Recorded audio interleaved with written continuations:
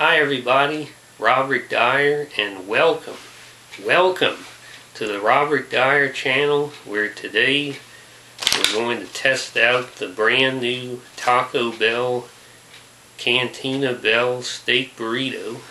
I just picked this up at Taco Bell for $4.99. Open up the bag here. Got the sauce. This is a very hefty burrito. See the wrapper, Chef Lorena García, and the autograph. Let's unwrap this and see how it looks. So here's the burrito out of the wrapper. You can see it's got a nice toasted tortilla shell. So let's cut this in half so we can take a look inside.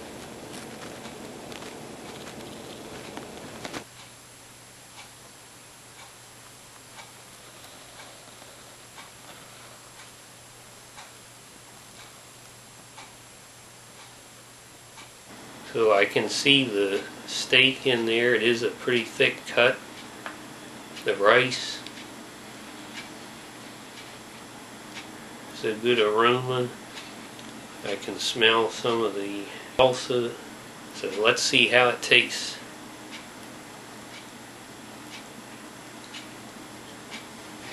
I'm going to give the steak burrito 4 stars. I thought the new steak was outstanding. It is tender.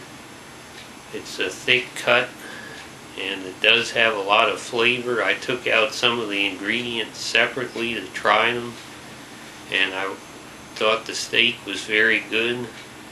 The rice actually has flavor. It's not like the cardboard rice you find in some burritos. There was a very good amount of guacamole in there that I thought goes very well with the steak, and you can taste the Hass avocados. And I tried the corn individually. It was almost like what you would get at the farm, but it's probably not quite as tender because it's supposed to be roasted. The black beans, they were also firm, not like you would have in a soup.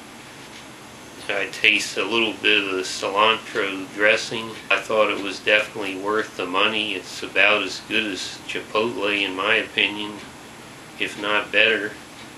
And I think this steak is good enough that I would actually consider getting the bowl version.